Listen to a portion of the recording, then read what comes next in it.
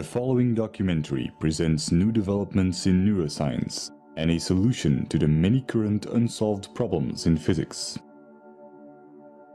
While it keeps clear of metaphysical correlations and is solely focused on scientifically verifiable data, it also has philosophical repercussions pertaining to life, death, and the origin of the universe. Due to its many layers and density in presentation, it may require multiple viewings to fully comprehend its implications, even though considerable effort has been made to simplify the complex scientific concepts that are discussed. Furthermore, I would like to thank the author for allowing me to follow and report on his work, as he wanted to remain dedicated to his research and avoid becoming involved in its media coverage.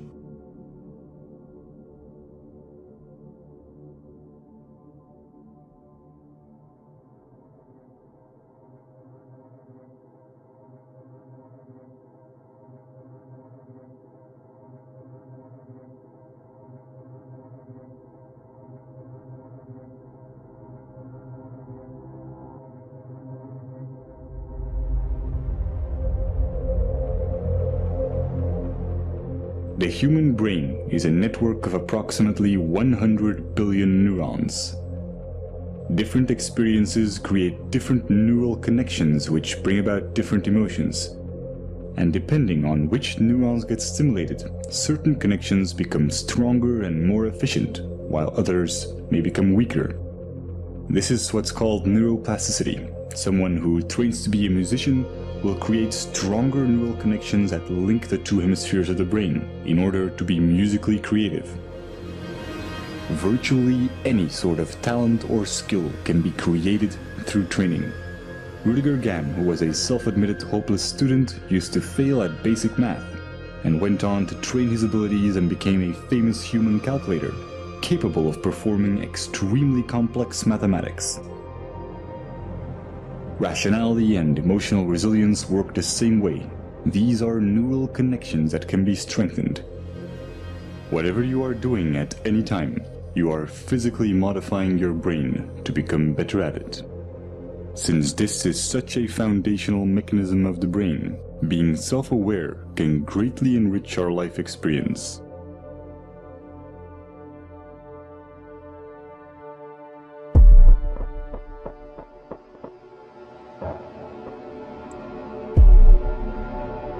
Specific neurons and neurotransmitters, such as norepinephrine, trigger a defensive state when we feel that our thoughts have to be protected from the influence of others. If we are then confronted with differences in opinion, the chemicals that are released in the brain are the same ones that try to ensure our survival in dangerous situations. In this defensive state, the more primitive part of the brain interferes with rational thinking, and the limbic system can knock out most of our working memory, physically causing narrow-mindedness.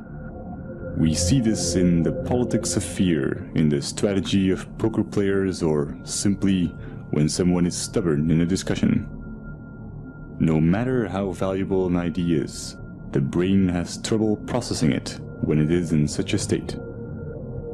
On a neural level, it reacts as if we're being threatened, even if this threat comes from harmless opinions or facts that we may otherwise find helpful and could rationally agree with.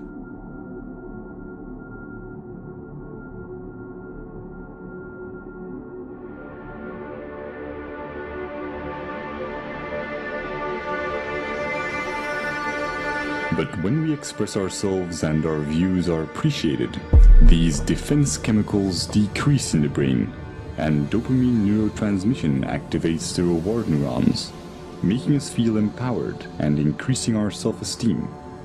Our beliefs have a profound impact on our body chemistry. This is why placebos can be so effective. Self-esteem or self-belief is closely linked to the neurotransmitter serotonin. When the lack of it takes on severe proportions, it often leads to depression, self-destructive behavior, or even suicide. Social validation increases the levels of dopamine and serotonin in the brain, and allows us to let go of emotional fixations and become self-aware more easily.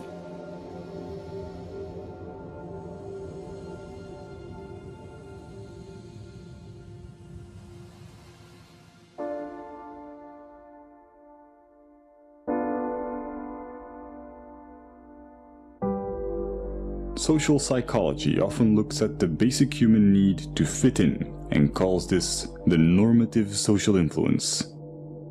When we grow up, our moral and ethical compass is almost entirely forged by our environment, so our actions are often a result of the validation we get from society.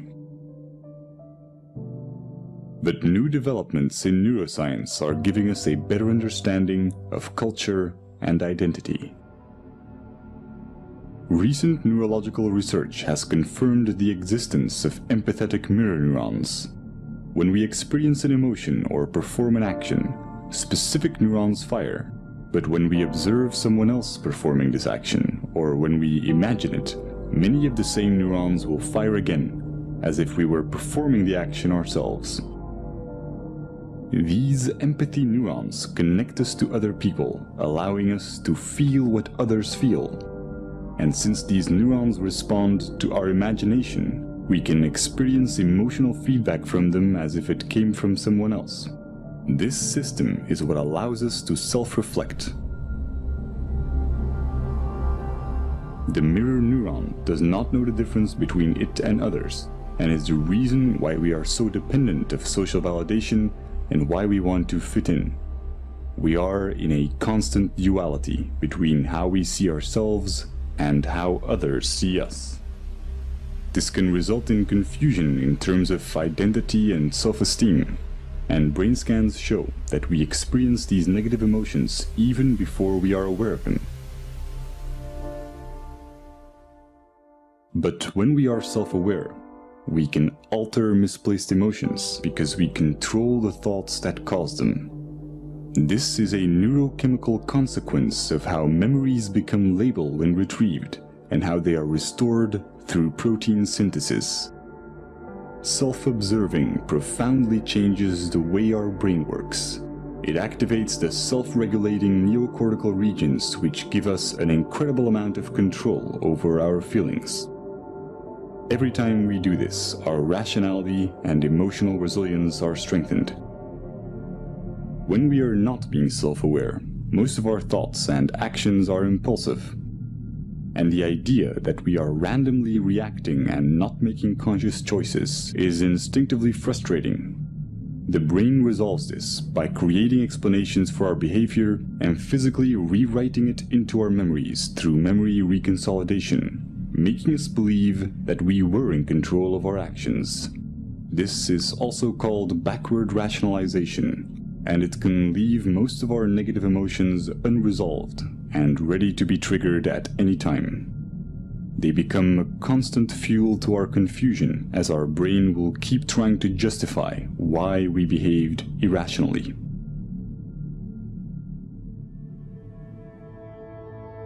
All this complex and almost schizophrenic subconscious behavior is the result of a vastly parallel distributed system in our brain.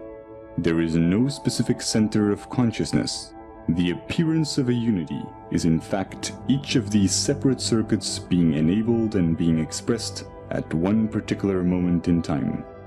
Our experiences are constantly changing our neural connections, physically altering the parallel system that is our consciousness. Direct modifications to this can have surreal consequences that bring into question what and where consciousness really is. If your left cerebral hemisphere were to be disconnected from the right, as is the case in split brain patients, you would normally still be able to talk and think from the left hemisphere, while your right hemisphere would have very limited cognitive capacities. Your left brain will not miss the right part, even though this profoundly changes your perception. One consequence of this is that you can no longer describe the right half of someone's face, but you will never mention it. You will never see it as a problem or even realize that something has changed. since this affects more than just your perception of the real world and also applies to your mental images. It is not just a sensory problem, but a fundamental change in your consciousness.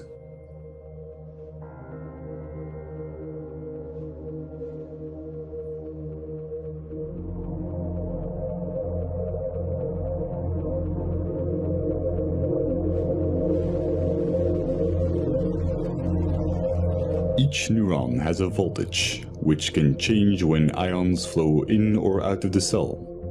Once a neuron's voltage has reached a certain level, it will fire an electrical signal to other cells, which will repeat the process. When many neurons fire at the same time, we can measure these changes in the form of a wave.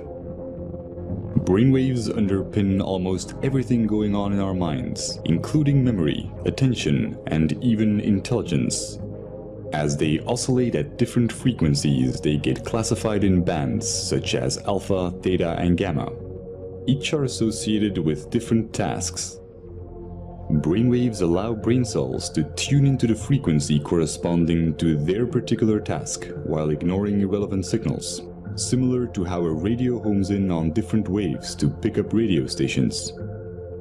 The transfer of information between neurons becomes optimal when their activity is synchronized.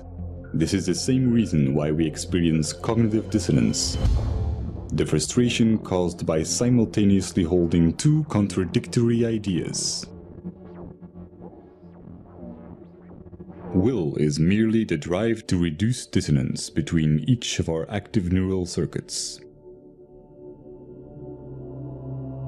Evolution can be seen as the same process where nature tries to adapt or resonate with its environment. By doing so, it evolved to a point where it became self-aware and began to ponder its own existence. When a person faces the paradox of wanting purpose while thinking that human existence is meaningless, cognitive dissonance occurs. Throughout history, this has led many to reach for spiritual and religious guidance, challenging science as it failed to give answers to existential questions, such as why or what am I?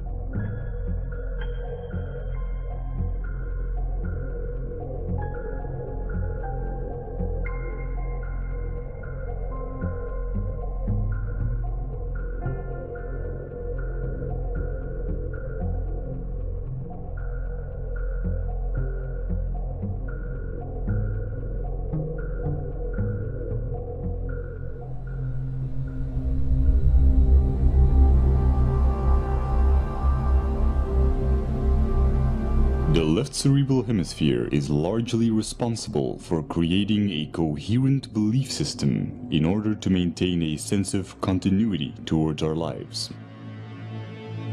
New experiences get folded into the pre-existing belief system. When they don't fit, they are simply denied. Counterbalancing this is the right cerebral hemisphere, which has the opposite tendency. Whereas the left hemisphere tries to preserve the model, the right hemisphere is constantly challenging the status quo. When the discrepant anomalies become too large, the right hemisphere forces a revision in our worldview. However, when our beliefs are too strong, the right hemisphere may not succeed in overriding our denial.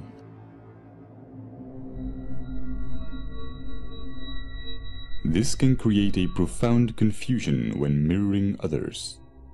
When the neural connections that physically define our belief system are not strongly developed or active, then our consciousness, the unity of all the separate active circuits at that moment, may consist mainly of activity related to our mirror neurons. Just as when we experience hunger, our consciousness consists mostly of other neural interactions for consuming food. This is not the result of some core self giving commands to different cerebral areas. All the different parts of the brain become active and inactive and interact without a core. Just as the pixels on a screen can express themselves as a recognizable image when in unity, the convergence of neural interaction expresses itself as consciousness. At every moment, we are in fact a different image, a different entity when mirroring, when hungry, when watching this video. Every second, we become different persons as we go through different states. When we use our mirror neurons to look at ourselves, we may construct the idea of identity. But if we do this with our scientific understandings, we see something completely different. The neural synergies that produce our oscillating consciousness go far beyond our own neurons. We are equally the result of cerebral hemispheres interacting electrochemically, as we are of the senses connecting our neurons to other neurons in our environment. Nothing is external. This is not a hypothetical philosophy. It is the basic property of mirror neurons, which allow us to understand ourselves through others. Seeing this neural activity as your own while excluding the environment would be a misconception. Our superorganismal features are also reflected in evolution, where our survival as primates relied on our collective abilities. Over time, the neocortical regions evolved to permit the modulation of primitive instincts and the overriding of hedonistic impulses for the benefit of the group. Our selfish genes have come to promote reciprocal social behaviors in superorganismal structures, effectively discarding the notion of survival of the fittest. The brain's neural activity resonates most coherently when there is no dissonance between these advanced new cerebral regions and the older, more primitive ones. What we traditionally call selfish tendencies is only a narrow interpretation of what self-serving behavior entails, wherein human characteristics are perceived through the flawed paradigm of identity, instead of through a scientific view on what we are, a momentary expression of an ever-changing unity with no center. The psychological consequences of this as an objective belief system allow self-awareness without attachment to the imagined self, causing dramatic increases in mental clarity, social conscience, self-regulation, and what's often described as being in the moment.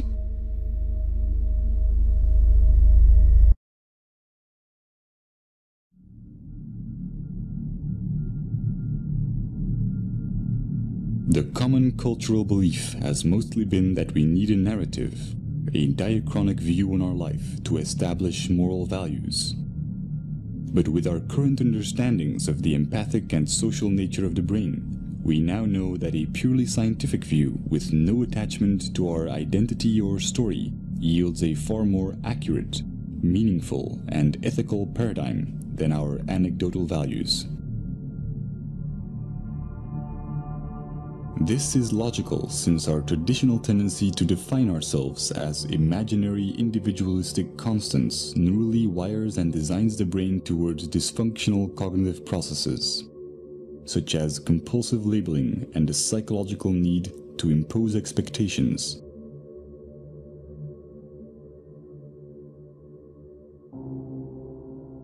Practical labeling underpins all forms of interactions in our daily lives. But by psychologically labeling the self as internal and the environment as external, we constrain our own neurochemical processes and experience a diluted disconnection.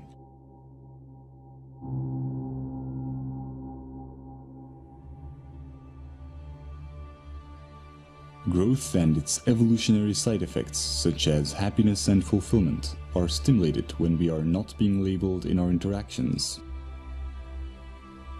We may have many different views and disagree with one another in practical terms, but interactions that nevertheless accept us for who we are without judgment are neuropsychological catalysts that wire the human brain to acknowledge others and accept rationally verified belief systems without dissonance. Stimulating this type of neural activity and interaction alleviates the need for distraction or entertainment and creates cycles of constructive behavior in our environment. Sociologists have established that phenomena such as obesity and smoking, emotions and ideas spread and ripple through society in much the same way that electric signals of neurons are transferred when their activity is synchronized.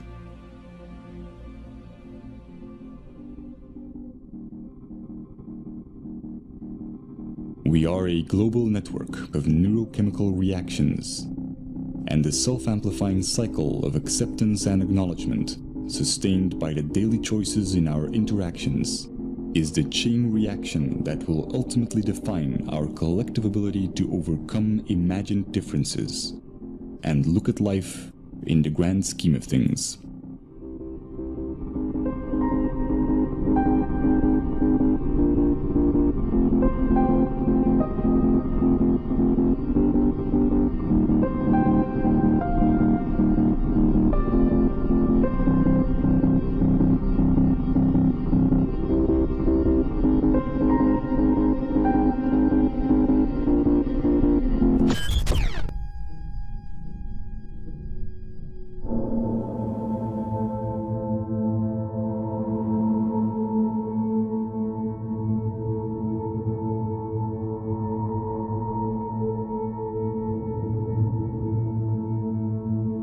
Throughout Jiren's ongoing research, I've made a simplified but comprehensive overview of his current findings. This is my interpretation of the first few months of his work on unifying quantum physics and relativity. While it may at times be difficult to follow due to the subject matter's complexity, it also has some philosophical implications which are addressed in the epilogue. Over the past century, many groundbreaking discoveries have led to scientific paradigm shifts in our understanding of the world. Einstein's theory of relativity revealed how time and space are the same fabric, while Niels Bohr's research helped us understand the building blocks of matter through quantum physics, a realm that only exists as an abstract physical description. Afterwards, Louis de Broglie discovered that all matter, and not just photons or electrons, has a quantized wave-particle duality. These breakthroughs have led to new schools of thought about the nature of reality and have inspired popular metaphysical and pseudoscientific theories, such as the human mind being able to command the universe through positive thinking. However attractive, these theories have no verifiable evidence and can slow down scientific progress.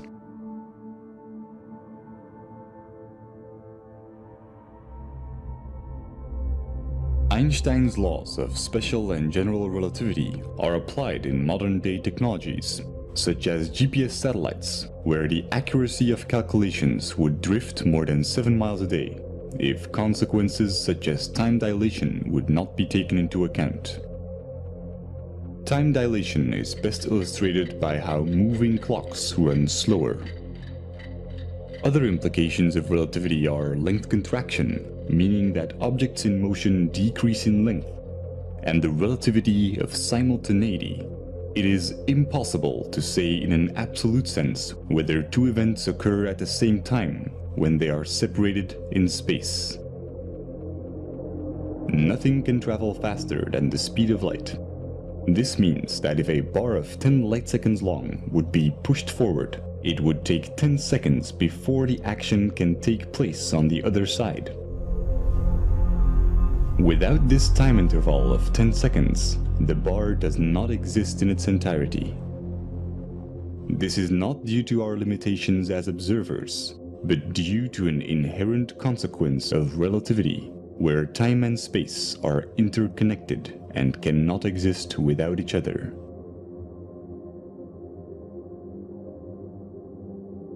Quantum physics provides a mathematical description of much of the wave-particle duality and interactions of energy and matter. It departs from classical physics primarily at the atomic and subatomic scales. The mathematical formulations are abstract, and the implications are often non-intuitive. A quantum is the minimum unit of any physical entity involved in an interaction. The elementary particles are the basic building blocks of the universe, They are the particles which all other particles are made of. While in classical physics, we can always split things into smaller bits, for quanta this is impossible. As a result, the quantum world presents many unique phenomena that cannot be explained through classical laws, such as quantum entanglement, the photoelectric effect, Compton scattering, and many more. There are many exotic interpretations of our quantized world. The most widely accepted among physicists include the Copenhagen interpretation and the many worlds interpretation. Current trends show substantial competition from alternative interpretations such as the holographic universe.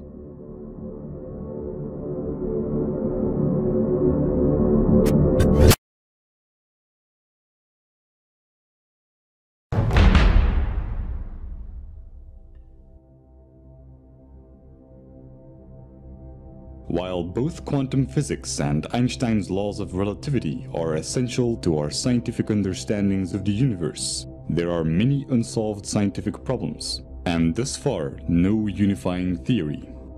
Some of the current questions are: why is there more observable matter than antimatter in the universe? What is the nature of the arrow of time?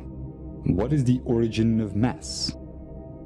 One of the most important keys to finding the answer to these problems are de Broglie's equations, for which he was awarded the Nobel Prize in Physics. This formula shows how all matter has a wave-particle duality, meaning that there are moments in which it behaves as a wave, and others where it behaves as a particle. The formula combines Einstein's famous E is mc squared equation with the quantized nature of energy. Experimental evidence includes the interference pattern of C60 fullerene molecules in a double-slit experiment. The fact that our consciousness itself seems to be made up out of quantized particles has been the subject of many mystical theories. And while the relation between quantum mechanics and consciousness is unlikely to be as magical as recent esoteric movies and literature claim, there is nevertheless a profound implication.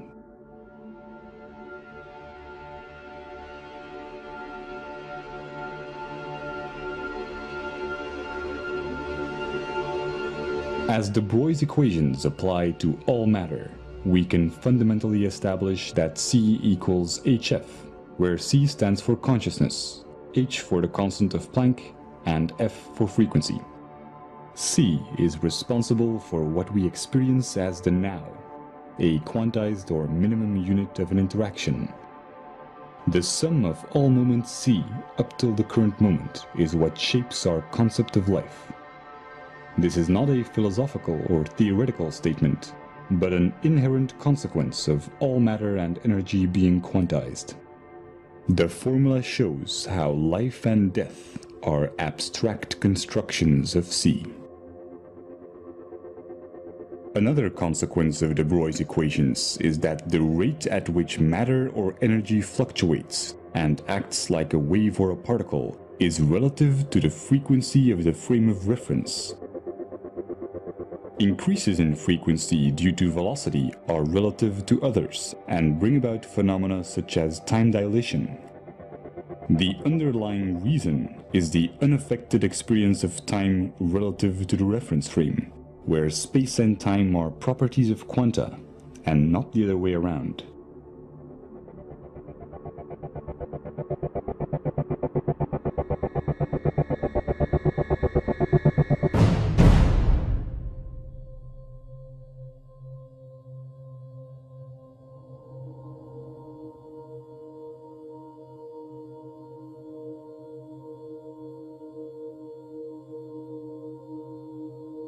Antiparticles are created everywhere in the universe where high-energy particle collisions take place.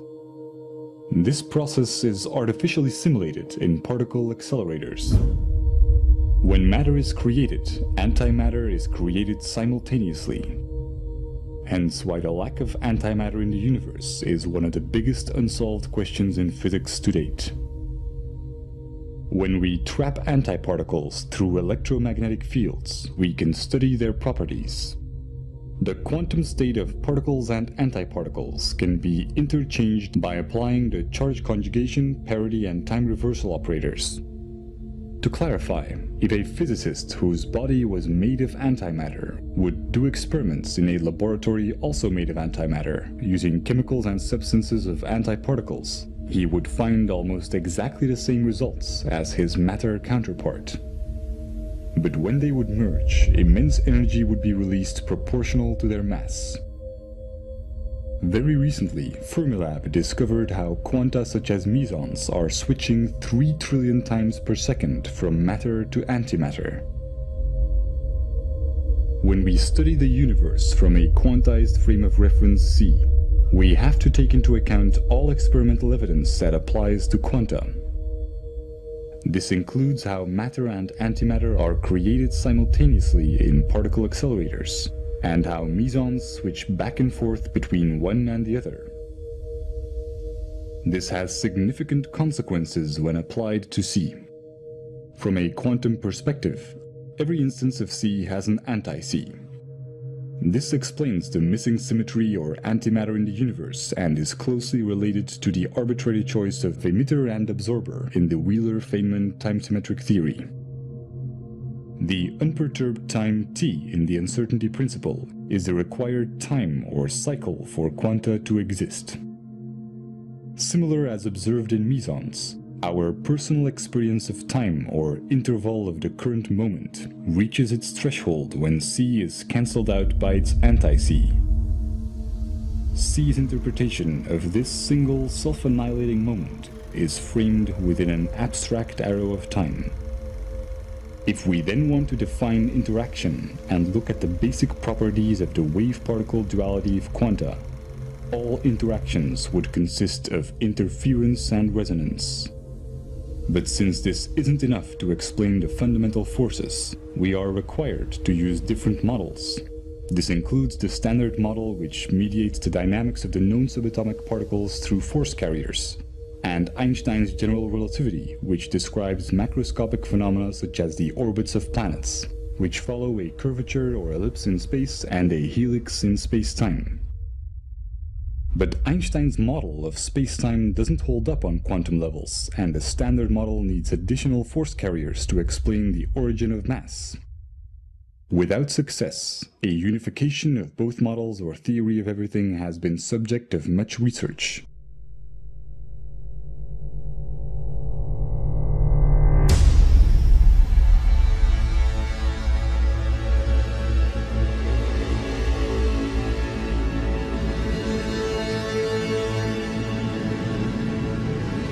Quantum mechanics is merely mathematical descriptions, and their practical implications are often counterintuitive. Classical concepts such as length, time, mass, and energy can also be approached with similar descriptions. By building on de Broglie's equations, we can substitute these concepts with abstract vectors. This is a probability-oriented approach towards the basic and already existing concepts in physics that allows us to unify quantum mechanics with Einstein's relativity. De Broglie's equations show how all reference frames are quantized, including all matter and all energy. Particle accelerators have demonstrated that matter and antimatter are always created simultaneously. The paradox of how reality can emerge from abstract building blocks that annihilate each other can be explained by using these quanta as the frame of reference. In a simplified analogy, we need to look at things through the eyes of a photon. The reference frame is always a quantum and defines how space-time is quantized. When it increases or decreases, space-time increases or decreases as well. This is reflected in quantum mechanics as the mathematical description of the probability amplitude of the wave function, or in Einstein's relativity as time dilation and length contraction. For a quantized frame of reference, mass and energy can only be defined as abstract probabilities. Or if we want to be more concrete and establish a mathematical framework, as vectors which can only exist when we assume an arrow of time. They can be derived as resonance and interference with the reference frame, which defines the minimum unit or spacetime constant c, equivalent to the constant of Planck in quantum mechanics. Experiments show how conversion of matter into energy through its antimatter brings about gamma rays with exact opposite momentum. What seems to be a conversion is the ratio between opposite vectors interpreted as distance and time, matter and antimatter, mass and energy, or interference and resonance within the abstract arrow of time of c. The sum of opposite vectors is always zero. This is the reason for the symmetry or conservation laws in physics, or why at the speed of c, time and space are zero due to length contraction and time dilation. A consequence is the Heisenberg uncertainty principle, which states that certain pairs of physical properties, such as position and momentum, cannot be known simultaneously to high precision. In a sense, a single particle is its own field. This does not explain our sense of continuity, where c cancels itself out within its own required interval. But when these vectors are exponentially amplified or accelerated relative to and within the abstract arrow of time, the underlying mathematical algorithms, also describing the fundamental forces, can bring about a consistent reality and have abstract building blocks. This is why the harmonic motion equations are used in many fields of physics involving periodic phenomena, such as quantum mechanics and electrodynamics, or why Einstein's equivalence principle, used to derive the model of spacetime, states that there is no difference between gravity and acceleration. Because gravity is only a force when interpreted relative to an oscillating frame of reference. This can be illustrated with a logarithmic spiral curve being reduced to a helix curve by the reference frame, making objects spin and move in orbits. Visually simplified, two amplified or growing apples will be interpreted to attract each other when observed by an amplified reference frame, as the size seems unaffected. The opposite occurs with interference. In a simplified analogy, the increase or decrease in the size of objects as we get closer or further away is determined by the shift in vectors of the reference frame, similar to how a radio hones in on different waves to pick up radio stations. This also applies to the influence of gravity. In essence, independently of any reference frame, there are no fundamental forces. All interactions within our abstract continuity can be mathematically derived through interference and resonance as long as the ever-changing and fluctuating minimum unit or quantum, being the frame of reference, is taken into account. Experimental evidence includes the unseen effect in the standard model, where we can see the force effect, but not the actual force carriers.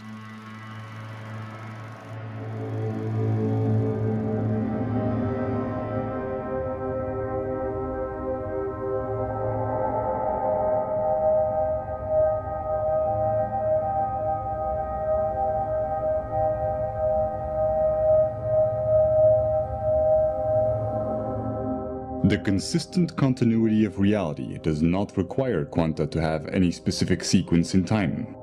A quantum is not subject to any notion of space or time and can occupy all of its possible quantum states simultaneously. This is called quantum superposition and has been demonstrated in experiments such as the double-slit experiment or quantum teleportation, where every electron in the universe, for example, could be the exact same one. The only requirement for an abstract arrow of time and consistent continuity or reality is the algorithm describing the pattern or abstract sequence of vectors. Since this continuity brings about our ability to be self-aware, it inherently makes us subject to its mathematical consequences, the fundamental laws of physics. Interaction is merely an interpretation of what is essentially an abstract pattern. This is why quantum mechanics can only provide mathematical descriptions, since it can only describe patterns within infinite probabilities. When a probability is expressed as C, The information necessary to describe the current moment or probability amplitude of C is also what embodies the arrow of time. The nature of the arrow of time is one of the biggest unsolved problems in physics and has been responsible for many new popular interpretations. The holographic principle, for example, a property of quantum gravity and string theories, theorizes how the entire universe can be seen as an information structure of only 2 dimensions.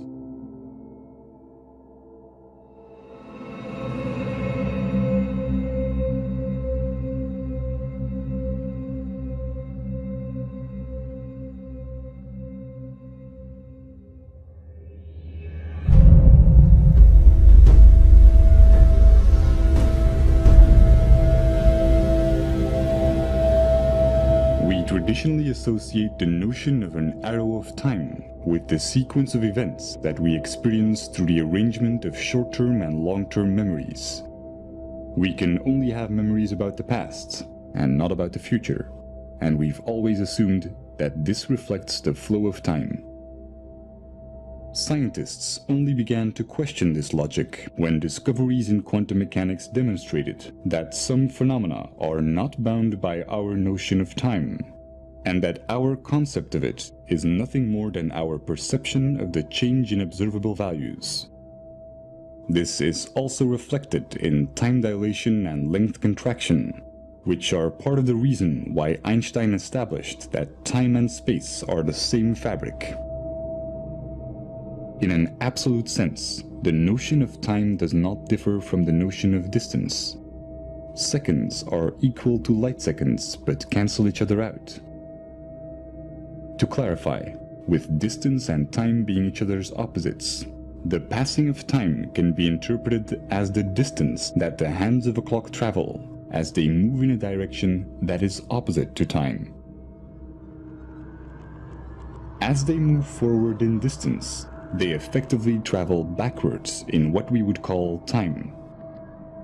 This is also why any single separate minimum unit of experience is always instantly annihilated within a timeless now. This understanding sets the record straight between wave function collapse and quantum decoherence. Concepts such as life and death are mere intellectual constructs, and any speculative spiritual ideas of an afterlife that takes place in a realm where the rigid mathematical underpinnings of this reality come to an end are equally fabricated. An important cosmological consequence is that the Big Bang Theory, where the universe is traced back to one point by looking at the past, is a misconception. The traditional assumption of space-time, where space is 3-dimensional and time plays the role of a 4th dimension, is inaccurate. If we would want to study the origin of the universe, we would actually have to look forward, since C's time vector direction is opposite to the arrow of distance, from which we perceive an expanding universe. Although this temporal mapping of the universe will only yield abstract concepts with no relation to its quantum underpinnings. Experimental evidence includes the accelerating expanding universe, following what is known to be an inverse or time-reversed black hole metric, as well as the many problems related to the Big Bang Theory, such as the horizon problem.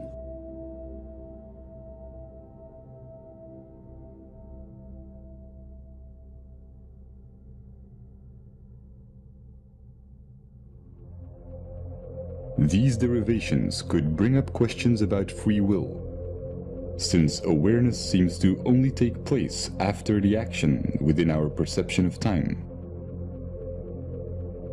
Most neurological investigations that have shed light on this question show that action is indeed taken before becoming conscious of it. But a deterministic point of view is based on an erroneous concept of time, as is illustrated by the mathematical probability descriptions in quantum mechanics.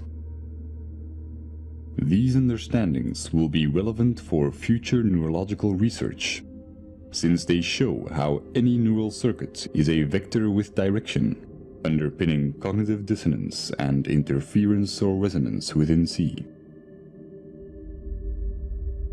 The ability to understand and consciously alter these directions, acquired through billions of years of evolution, confirms how important our belief systems are in expanding our awareness, and how they affect our working memory, which is responsible for the extent to which we can make connections and for the neural processes that create meaning. It also explains how artificial awareness will require a network of independent processors instead of a linear sequence of complex algorithms.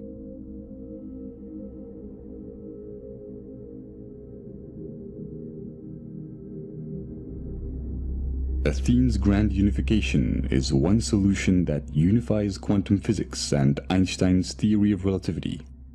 While it answers many problems in physics, such as the ones listed here, it is my limited interpretation of his first months of scientific research. Whatever the outcome, it is clear that we have entered an era where science is open to everyone.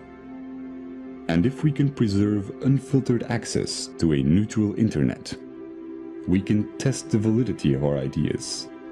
We can enhance our imagination by making new correlations, and we can be part of the evolution of our understandings of the universe and of the mind.